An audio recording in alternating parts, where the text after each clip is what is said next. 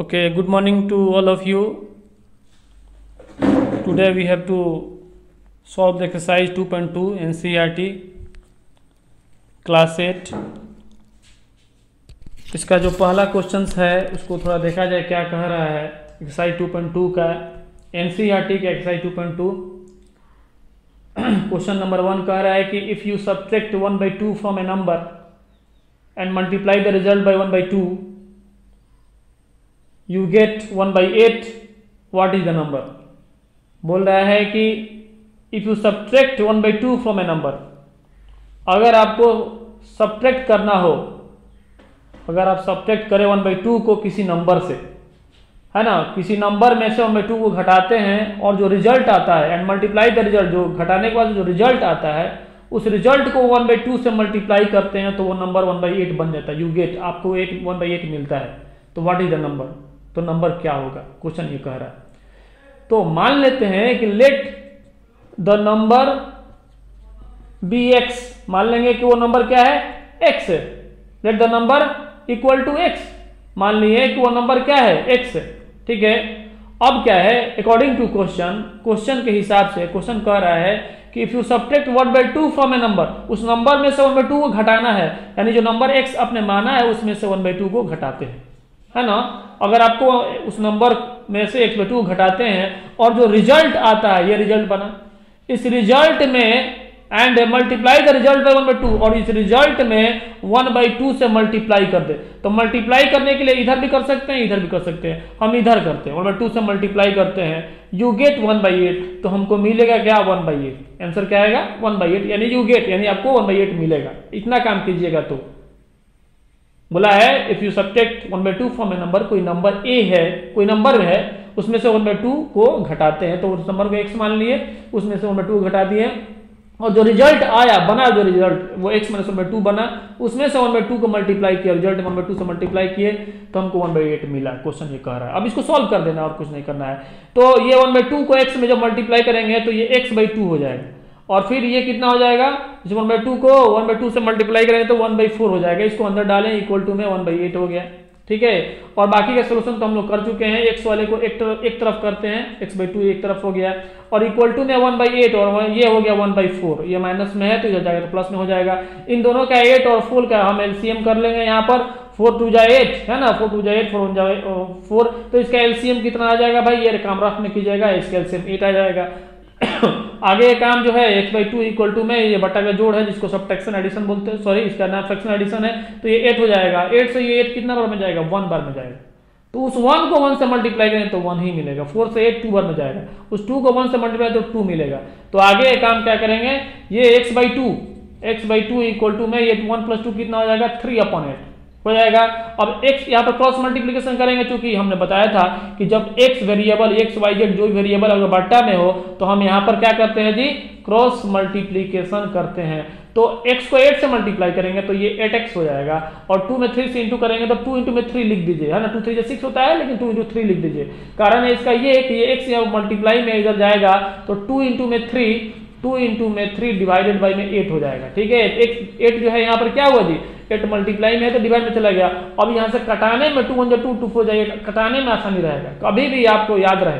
अब इसको मल्टीप्लाई करके मत लिखिए, जिस तरह से उस तरह लिख दीजिए, ताकि नीचे से वाले से इसको कटाने में, कैंसिल करने में आसानी मिले। बड़ा नंबर मिल जाएगा। यहाँ पर तो नजर आ रहा है 6 और 8 है, लेकिन बड़ा नंबर जब रहेगा तो कटाने में, कैंसिल करने में बहुत परेशानी होगा। इसलिए जो है उसी तरह लिख देंगे, ये 3 1 जा 3 और divided by 4, x equal to 3/4। यही हमारा आंसर है।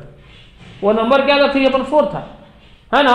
वो x जो माने थे वो क्या आया, 3/4 है, जिसको 3/4 में से अगर 1/2 घटा दे और घटाने के बाद 1/2 से मल्टीप्लाई किया तो 1/8 आएगा। इसको चेक करने के लिए, अगर आप चेक करना, इतना आंसर आपका काफी एग्जाम में है तो इतना लिख देंगे। चेक करने के लिए, आपको सिर्फ चेक करने के लिए हम बता रहे हैं कि x की जगह 3/4 लिखिए तो क्या देखिए तो 1/8 आता है क्या, तो 1/2, और वो x की जगह पर 3/4 माइनस 1/2, है ना।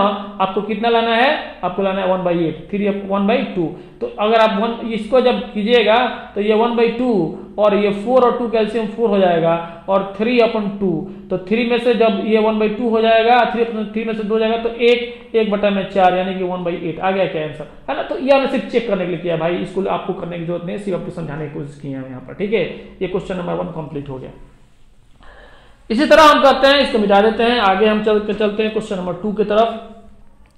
देखते हैं इस वीडियो में कितना क्वेश्चन को सॉल्व कर पाते हैं। ठीक है, आपको भी इसी तरह देख करके ट्राई करना है। आपको क्या करना है पहले समझ लिए, और उसके बाद समझने के बाद से आप जो है फेयर कॉपी लेकर बैठे हुए हैं वीडियो देखने के लिए। तो फेयर कॉपी लेकर के बैठे हुए हैं तो आप फेयर कॉपी में इसको नोट कर लिए। नोट करने के बाद से जो वीडियो खत्म हो उसके बाद से अपने से इसको क्या करेंगे, चेक करेंगे, बनाएंगे। बना करके अपने आप को हम चेक करेंगे बना पा रहे हैं कि नहीं है। अगर बना पा रहे हैं तो ठीक है, नहीं बना रहे हैं तो अब नोट्स जो बनाए हैं फिर कॉपी उसमें से देखेंगे कैसे ये बन रहा है, कैसे कहाँ मिस्टेक है, वहां से देख करके हम चेक करेंगे। अगर इससे भी अगर आपको समझ में नहीं आता है तो आप कमेंट करके हमसे पूछिएगा, तो हम बताएंगे कि यहाँ ऐसे ऐसे हो रहा है। क्रॉस मल्टीप्लिकेशन कब करते हैं, जब फ्रैक्शन में रहे एक्स और वाई जेड जो वेरिएबल है फ्रैक्शन में रहे यानी बट्टा में रहे तो हम क्रॉस मल्टीप्लिकेशन करते हैं, वगैरह वगैरह जो भी मामला थे आप कमेंट करके पूछिएगा तो हम बताएंगे। ठीक है, क्वेश्चन नंबर 2 क्या कह रहा है। क्वेश्चन नंबर 2 बोला है द पेरीमीटर। हमको क्वेश्चन लिखना पड़ रहा है। अगर आप बुक लेकर बैठे हुए हैं तो आपको क्वेश्चन लिखने की कोई जरूरत नहीं है। The perimeter of A rectangular swimming pool. ठीक है, बोल रहा है कि रेक्टेंगुलर स्विमिंग पूल का जो पेरीमीटर है वो बता रहा है पूल इज 154 मीटर, है ना, बता रहा है। उसके बाद बोला है its length is 2 metre more than twice its breadth।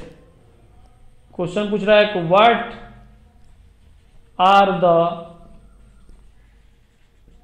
Length and the breadth of the pool.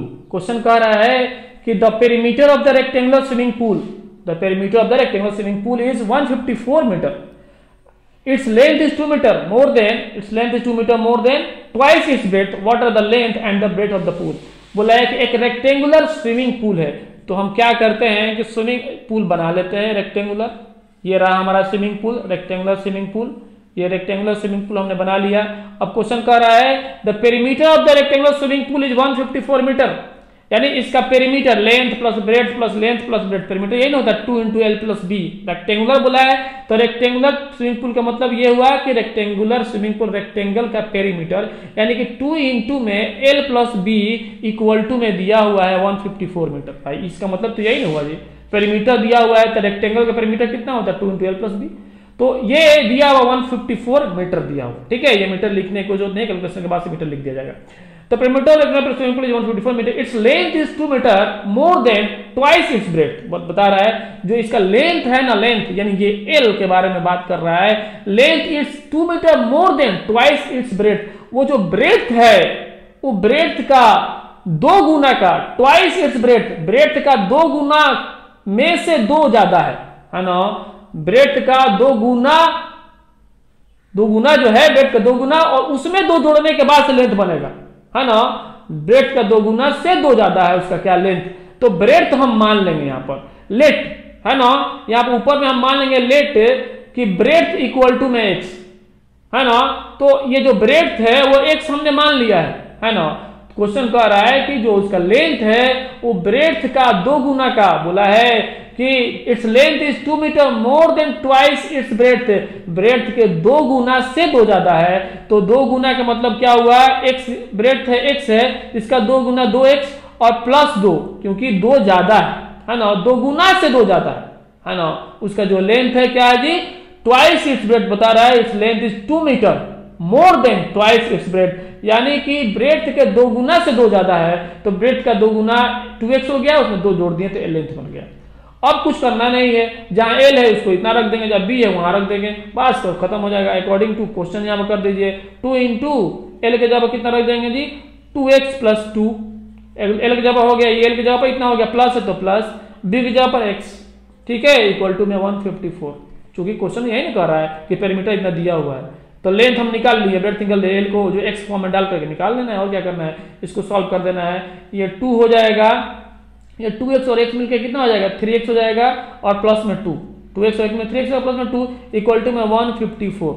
ठीक है, अब क्या करना है जी, अब ये 3 इसको पहले यहाँ पर उतार देते हैं हम, 2 इंटू में 3x प्लस 2 और इक्वल टू में 154। इस 2 को डायरेक्ट इसके डिवाइड में हम भेज सकते हैं, नहीं तो 2 को अंदर भी डाल सकते हैं, दोनों काम कर सकते हैं। तो आसानी ये है कि 3x प्लस 2 कर दीजिए, ठीक है, और 154 को डिवाइड में 2 डाल दिए। 2 यहाँ पर मल्टीप्लाई में डिवाइड में जाएगा, ये कटेगा 2 7 जा 14 और 2 7 जा 14, ठीक है भाई, ये हो गया 77, है ना। 2 7 जा 14 और 1 गया तो 2 7 जा 14। अब ये 3x ये जो है ये 3x प्लस में 2 इक्वल टू में ये दिस इंप्लाइड डेट का साइन है, इसको देना बहुत जरूरी होता है, ठीक है, दिस इंप्लाइड डेट है ना। 3x प्लस 2 इक्वल टू में हम लिख सकते हैं 77, लिख सकते हैं कि नहीं। फिर यहां से कह सकते हैं कि 3x इक्वल टू में 77 माइनस 2, ये 2 प्लस इधर माइनस में गया, ये 3x इक्वल टू में ये कितना हो जाएगा जी, 77 में 2 जाएगा तो 75। यहां से 3 से इसको कैंसिल कर देंगे, x यहीं से कैंसिल कर सकते हैं या फिर इसको नीचे डालेंगे तो कैंसिल होगा। हम यहीं से कैंसिल कर दे रहे हैं, 3 से 3 2 जा 6 और 3 5 जा 15, यानी x इक्वल टू कितना है 25। आप क्या कीजिएगा, आपको ये समझ में नहीं आएगा तो आप क्या कीजिएगा, ये x इक्वल टू 75 बटा में 3 कर दीजिएगा, ये कटेगा तो आएगा 25 है ना, ठीक है, तो x इक्वल टू आएगा 25। वो पता क्या चला कि जो ब्रेथ है वो 25 था और लेंथ कितना था जी, 25 दूनी 50, 50 दू 52, ठीक है, देख लीजिए। तो हमारा जो ब्रेथ हो जाएगा वो कितना है, जो हमने माना था वो हो जाएगा 25 x का वैल्यू, ठीक है, और लेंथ कितना हो जाएगा, ये हो जाएगा 2x प्लस में 2, यानी कि 2 इंटू में x की जगह पर 25 और प्लस में 2 यानी कि 25 दूनी 50 प्लस में 2 यानी कि 52 मीटर, ठीक है, ये भी मीटर, ठीक है। आप देख लीजिए इस तरह से इसको सॉल्व करते हैं, ठीक है, ऐसे। इसके बाद से यहां पर है, ठीक है, तो आप इसको लिख लीजिए, ठीक है, इसको आपने नोट कर लिया, इसको मिटा देते हैं। क्वेश्चन नंबर 3, क्वेश्चन नंबर 3 को देखा जाए। क्वेश्चन नंबर 3 क्या कह रहा है, क्वेश्चन नंबर 3 बोल रहा है कि the base of A isosceles triangle is 4/3 centimetre. Question number 3 बोल रहा है कि the base of N isosceles triangle is 4/3 centimeter.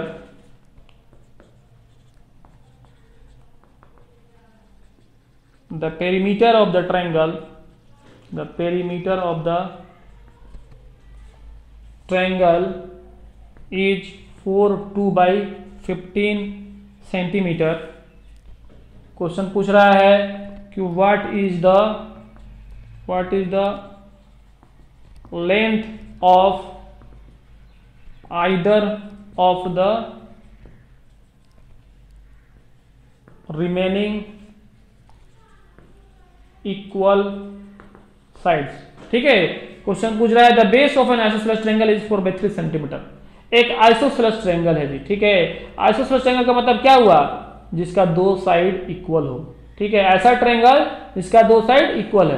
तो बता रहा है कि एक आइसोसेलेस ट्रायंगल है, उसका बेस दिया हुआ, the base of N isosceles triangle is 4/3 centimetre. ये 4/3 सेंटीमीटर का बेस दिया हुआ है। The perimeter of the triangle is 4/2/15 centimetre.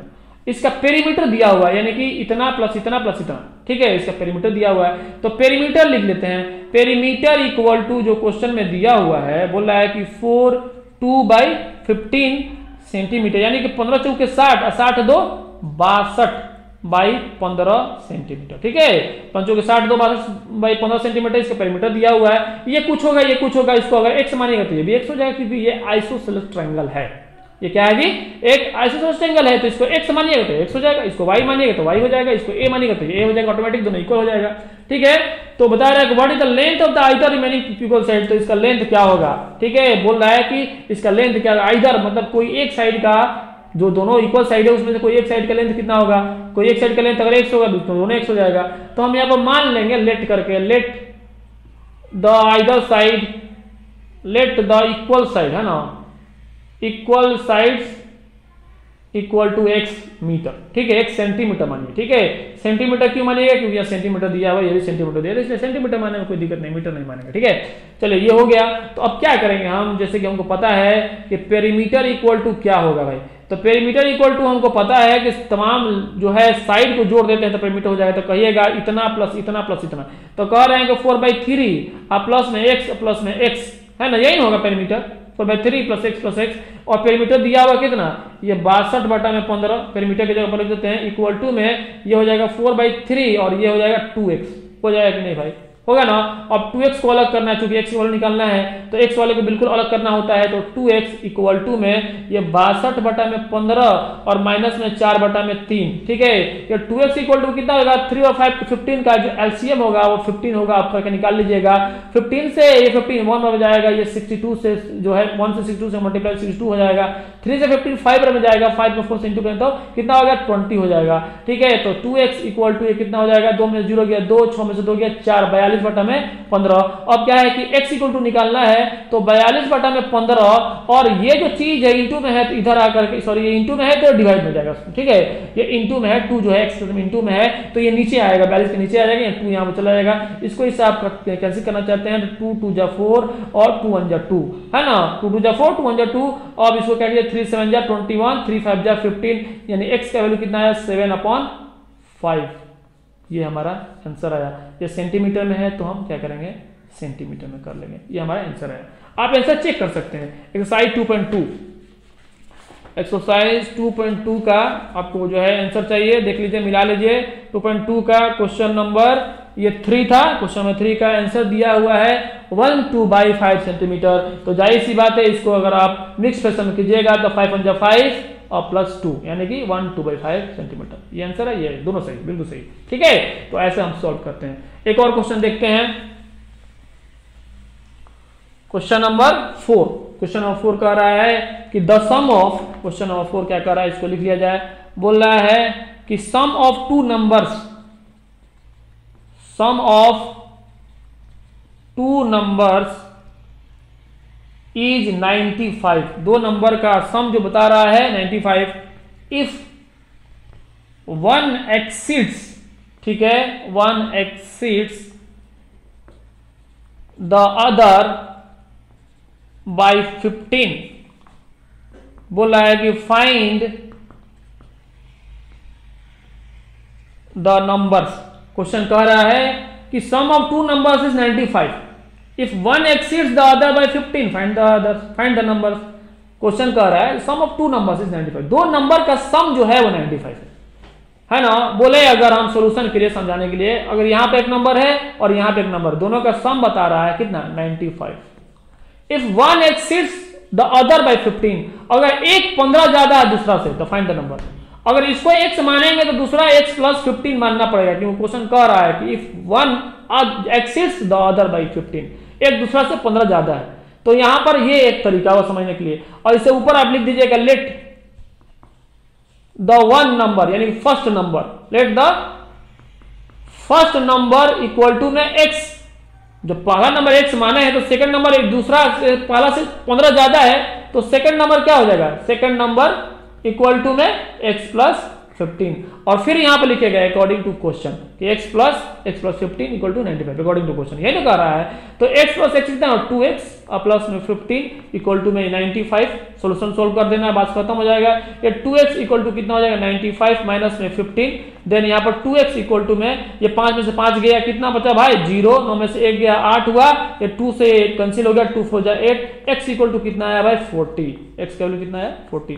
पहला नंबर कितना x था, दूसरा नंबर 40 में अगर हम जोड़ देंगे 15 तो कितना आ जाएगा, यहाँ पर रखेंगे तो 55 हो जाएगा, है ना, 55 हो जाएगा।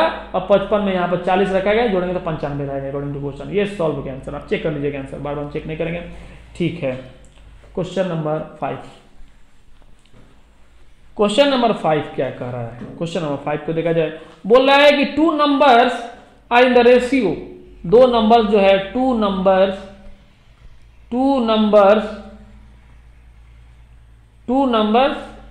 Are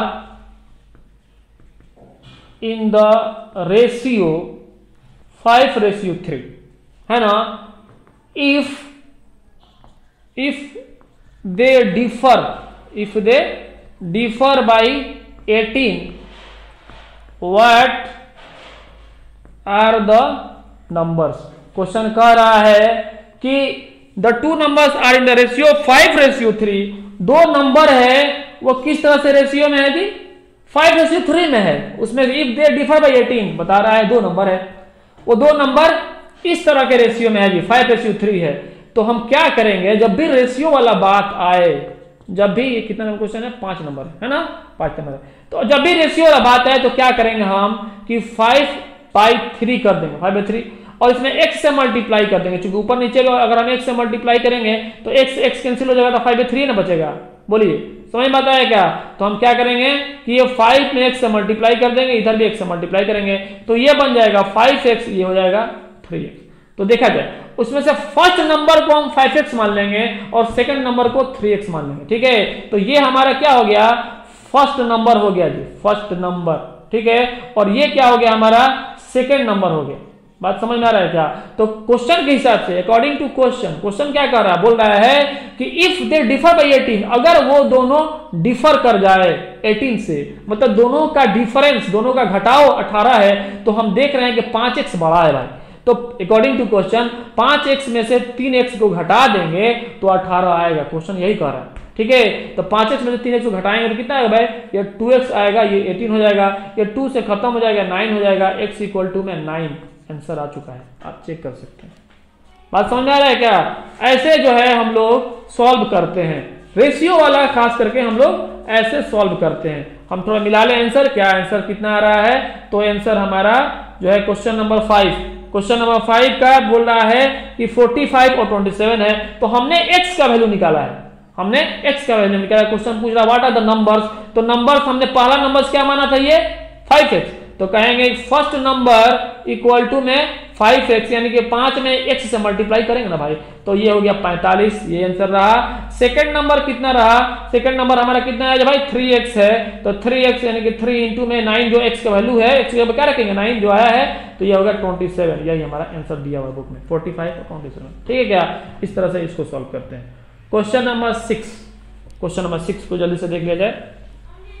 question number 6, question number 6 क्या कह रहा है, क्वेश्चन नंबर 6 कह रहा है 3 consecutive integers add up to 51, बता रहा है कि 3 कंसेक्यूटिव इंटीजर्स, ठीक है, एड अप टू 51 है ना। क्वेश्चन है कि व्हाट आर दीज इंटीजर्स, ये इंटीजर्स कौन है, तो क्या है, बोल रहा है कि 3 लगातार इंटीजर्स का जो जोड़ है वो 51 है। 3 consecutive integers add up to, add करने के बाद से वो कितना बन जा रहा है भाई, तो ऐड करने के बाद से वो 51 बन जा रहा है, कितना बन जा रहा है, 51 बन रहा है। तो इंटीजर्स आप जानते हैं कि किसको बोलते हैं, इंटीजर्स है ना, वो 1, हर एक इंटीजर्स एक दूसरे से 1 के डिफरेंस पे रहता है। अगर मान लें कि लेट फर्स्ट इंटीजर्स क्या है, तो हम मान लें कि फर्स्ट इंटीजर इक्वल टू में x है, तो सेकेंड इंटीजर्स क्या हो जाएगा भाई, तो x प्लस में 1 हो जाएगा। अगर आप बोले कि थर्ड इंटीजर्स क्या होगा, तो आप बोलेगे x प्लस में 2 हो जाएगा। यानी कि इसमें हमने क्या किया, ये x प्लस में 1 जोड़ दिया तो हो गया x प्लस में 2। बात समझ में क्या, इसमें एक जोड़ तो ये बना, उसका अगला वाला इसमें एक जोड़ना है, यानी x प्लस 1 यहाँ पर है, यहाँ से यहाँ, और उसमें एक जोड़ देते, तो 2 डायरेक्ट x प्लस 2 लिख सकते थे, ठीक है। तो ये 3 इंटीजर्स हमारे पास दिया हुआ है, 3 इंटीजर्स को ऐड करने के बाद 51 आ रहा है। तो बोल रहा है व्हाट आर दीज इंटीजर्स, वो इंटीजर्स क्या है, तो क्या करेंगे, अकॉर्डिंग टू क्वेश्चंस हमारे पास दिया हुआ है कि x यानी कि first integer plus second integer plus third integer equal to में 51 बोला है, तीनों का लगातार कंसेक्यूटिव मतलब लगातार इंटीजर्स का ऐड अप 51 है। x प्लस ये वाला प्लस x प्लस में 1 ये वाला प्लस x प्लस में 2 ये वाला, ठीक है, इक्वल टू में 51। अब हम देख रहे हैं कि कॉट x 1 2 3 तो x है, तो 3x हो जाएगा, ये खत्म हो गया, और ये 1 प्लस 2 3 हो गया, इक्वल टू में 51। अब करना कुछ नहीं, ये 3x x वाला को अलग करना है, बाकी तो आप काम करते आ रहे हैं। ये 3x इक्वल टू में ये कितना हो जाएगा, 11 में से 3 जाएगा, कितना बचेगा भाई 8 है ना, यहाँ हो जाएगा 4 है ना। तो अगर 3 से जो खत्म कैंसिल करे 3 1 3, और ये कितना हो जाए 3 6 जाए 18, 16 3 48 होता है, आपको पता है। x इक्वल टू में 16 आया, x का वैल्यू 16 आया, इसका मतलब क्या हुआ कि फर्स्ट इंटीजर्स कितना है, x है 16, सेकेंड इंटीजर्स कितना है, x प्लस में 1 है, यानी कि x के जगह पर 16 प्लस में 1 यानी कि 17। थर्ड इंटीजर्स कितना है, x प्लस में 2 है, देखिए है ना, तो x के जगह पर 16 और प्लस में ये 2 यानी कि 18। आप देख लीजिए 16 17 18 है कि नहीं, एक एक के गैप पर है, तो ये हमारा आंसर है, आप मिला सकते हैं आंसर। क्वेश्चन नंबर 7 को भी देख लिया जाए। क्वेश्चन नंबर 7 था 6 था, क्वेश्चन नंबर 6 तक था, ठीक है 6 था। 7 नंबर थोड़ा देखा जाए, 7 नंबर क्या कर रहा है, क्वेश्चन नंबर 7 कह रहा है the some of 3 consecutive multiples of 8, 3 लगातार 8 का मल्टीपल का सम। क्वेश्चन को लिख देते हैं, question number 7 the some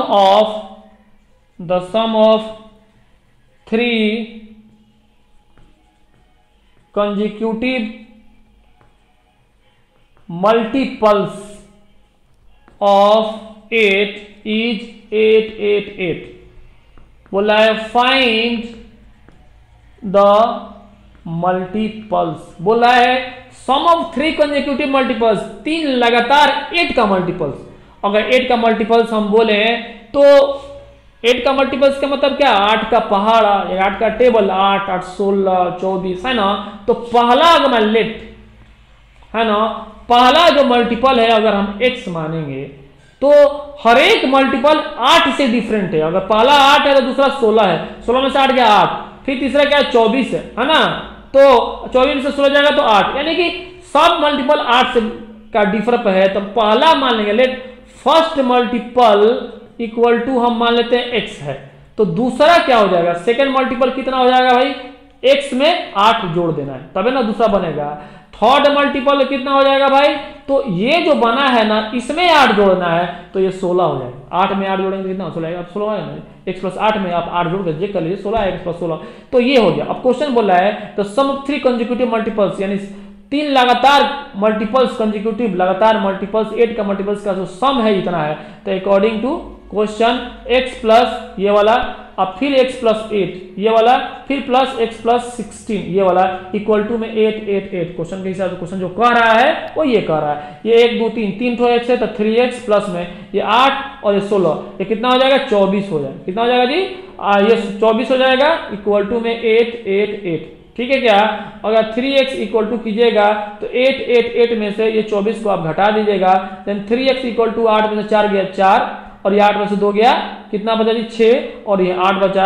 x equal to कितना है 8 6 4 डिवाइडेड बाई 3, इसको कैंसिल कीजिएगा तो 3 2 जा 6, यहाँ पर देखिए 3 2 जा 6, 2 बचा हुआ है तो ये 26 हो जाएगा, 2 इसके सामने आएगा 26 हो जाएगा, 26 हो जाएगा, तो 3 8 है 24, 2 बचा हुआ है 26 में से 24 निकल गया, 2 बचा हुआ है इसके सामने लगा 24 हो गया, तो 3 8 है 24, तो पता क्या चला x इक्वल टू कितना है 288, ठीक है भाई, है ना, कितना है x इक्वल टू 288। तो जो पहला मल्टीपल हो गया, फर्स्ट मल्टीपल कितना हो गया, जो खुद x था जो कि 288 ही रहा, सेकंड कितना हो गया x प्लस 288, यानी कि इसमें क्या करना है कि x प्लस 8 ना है तो यहाँ पर 288 में 8 को जोड़ देना है, तो कितना हो जाएगा भाई 8 और 8 कितना हो गया 16, 6 हाथ में 1 8 और 1 9, 296 हो जाएगा। जो थर्ड हो जाएगा वो कितना हो जाएगा x प्लस 16 है, यानी x के जगह पर कितना रखेंगे 288 रखेंगे और प्लस में 16 कर देंगे, 8 और 6 14 के 4 हाथ में 1, 8 और 1 9 1 10 के 0 हाथ में 1 और 2 1 3 304 हो जाएगा। इसका आंसर थोड़ा मिला लेते हैं, ठीक है, इसका आंसर थोड़ा मिला लेते हैं, आप भी इसका आंसर मिला करके ही आगे बढ़िएगा, ठीक है। हो सकता है कि कैलकुलेशन में मिस्टेक हो जाए, आप भी इसका आंसर आगे मिला करके ही बढ़ेगा। 288 पहला है, दूसरा 296 ये सही है, तीसरा है 304 सही है, ठीक है। तो इस तरह से ये क्वेश्चन सॉल्व होता है ना। जो भी आपको कंफ्यूजन हो तो आप कमेंट्स करके पूछ सकते हैं, ठीक है। वैसे हमको नहीं लगता है कि इस तरह का आपको कंफ्यूजन होता होगा इसको सॉल्व करने के बाद से। क्वेश्चन नंबर 7 तक जो है सॉल्व कर दिया गया है। क्वेश्चन नंबर 8 जो है ये कल जो है सॉल्व किया जाएगा, ठीक है ना। क्वेश्चन नंबर 8 जो है कल सॉल्व किया जाएगा, क्वेश्चन नंबर 8 से लेकर के आगे सॉल्व कर दिया जाए। क्वेश्चन नंबर 8 कर दिया जाए, चलिए क्वेश्चन नंबर 8 को भी सॉल्व कर लिया जाएगा। 8 क्वेश्चन आज हो जाएगा। 3 कंसेक्यूटिव इंटीजर्स, क्वेश्चन कह रहा है 3 consecutive integers are such that when they are taken when they are taken in increasing order and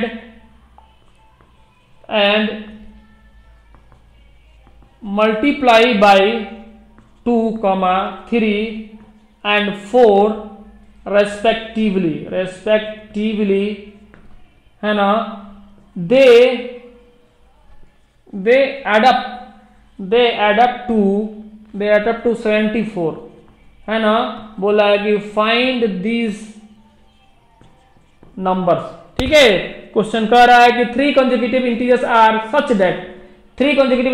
that when they are taken in increasing order and multiplied by 2, 3 and 4 respectively they add up to 74, find this number। Question ये कह रहा है कि 3 लगातार integers इस तरह से है, 3 लगातार इंटीजर्स सच दैट इस तरह से है when they are taken in increasing order, जब तीनों को इंक्रीजिंग ऑर्डर में लिया जाता है।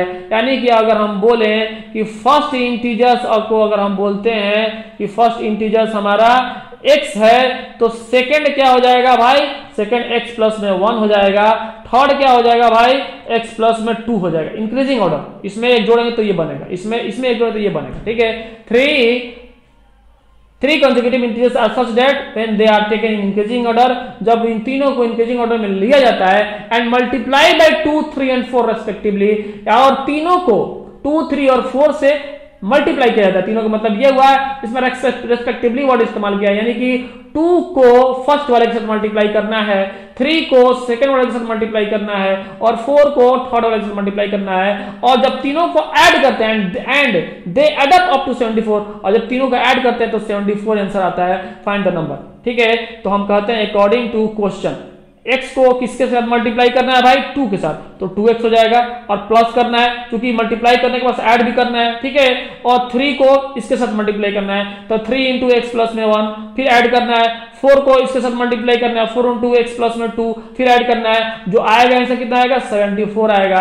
तो हम क्या करेंगे, ये 2x हो जाएगा, अब सॉल्व कर देना, 3 जब अंदर डालेंगे तो 3x प्लस में 3 हो जाएगा, 4 जब अंदर डालेंगे तो 4x प्लस में 4 2 जा 8 हो जाएगा, इक्वल टू में 74 हो जाएगा। अब ये 2x है यहाँ पर और ये 3x है, ये क्या है, ये 2x है, ये 3x है, ये 4x है, 2 और 3 5 अच्छा 9x। ठीक है, क्या x वाले को एक साथ हमने जोड़ दिया है, प्लस में 8 और 3 11 इक्वल टू में 74। ठीक है, 74 इधर है तो रहने देते हैं, है ना, 3 और 8 11।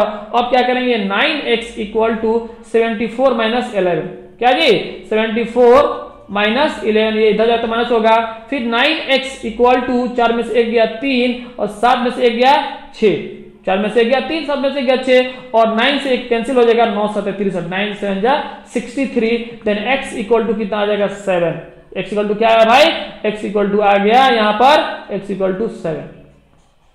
ठीक है, x इक्वल टू कितना आ गया 7 आ गया। तो हम कहेंगे ना कि यहाँ पे फर्स्ट इंटीजर क्या होगा, फर्स्ट हमारा x जो कि खुद 7 हो जाएगा।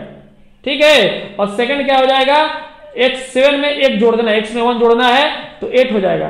थर्ड क्या हो जाएगा जी, थर्ड जो है 8 में फिर जो है 1 जोड़ना है, यानी कि जो x बना है 7 उसमें 2 जोड़ना है, तो अगला जो 9 होगा 7 8 9 इंटीजर्स का मतलब 1 1 के लगातार है, बोला भी है यहाँ पर कंसेक्यूटिव लगातार इंक्रीजिंग ऑर्डर में 7 8 9, यही हमारा आंसर है। ठीक है, आप जोड़ के चेक कर सकते हैं, है ना, इसमें डाल के चेक कर सकते हैं, चेक करना चाहते हैं तो, नहीं तो यही हमारा आंसर हो जाएगा। इसके आंसर थोड़ा मिला लिया जाए, है ना। ये जो है आप जब भी बनाइए तो क्या कीजिए, इसका आंसर को आप चेक कीजिए। ठीक है, इससे आपके अंदर कॉन्फिडेंस आता है। 7 8 9 क्वेश्चन नंबर 8 का आंसर आ चुका है। ठीक है, तो आज 8 तक रहने देते हैं, फिर कल 8 देखा जाएगा, 8 क्वेश्चन देखा जाएगा, इंशाल्लाह 16 तक कंप्लीट कर लिया जाएगा। देखिए भाई, जिस किसी को भी कोई कंफ्यूजन हो, समझ में नहीं आता हो, तो हमको कमेंट्स करके बताए कि सर यहाँ पर प्रॉब्लम हो रहा है, ये समझने में दिक्कत है, तो उसको और डीप में जाकर बताया जाएगा या उसके लिए अलग से एक वीडियो बना दिया जाएगा। ठीक है, चलिए आज के लिए इतना ही,